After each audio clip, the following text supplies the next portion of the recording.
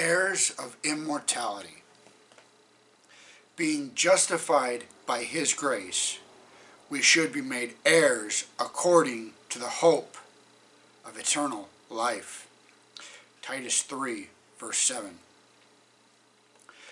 Every earnest petition for grace and strength will be answered.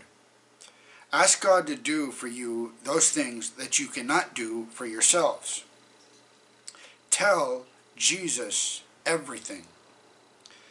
Lay open before him the secrets of your heart, for his eye searches the inmost recesses of your soul, and he reads your thoughts as an open book. When you have asked for the things that are necessary for your soul's good, believe that you will receive them, and you shall have them. Accept his gifts with your whole heart, for Jesus has died that you might have the precious things of heaven as your own.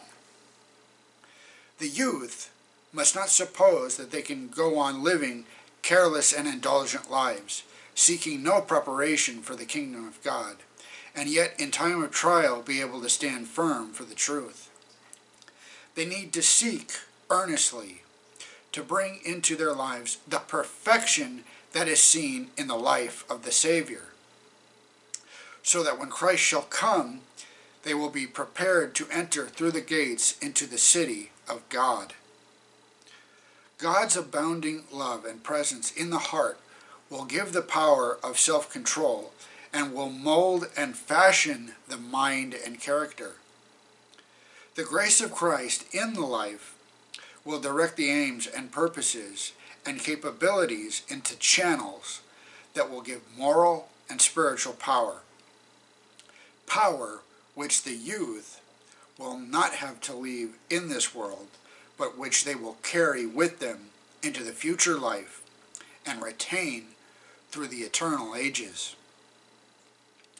All heaven is interested in men and women whom God has valued so much as to give his beloved Son to die to redeem them.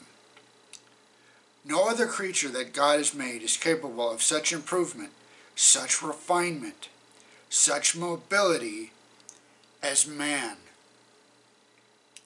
Then, when men became blunted by their own debasing passions, sunken in vice, what a specimen for God to look upon.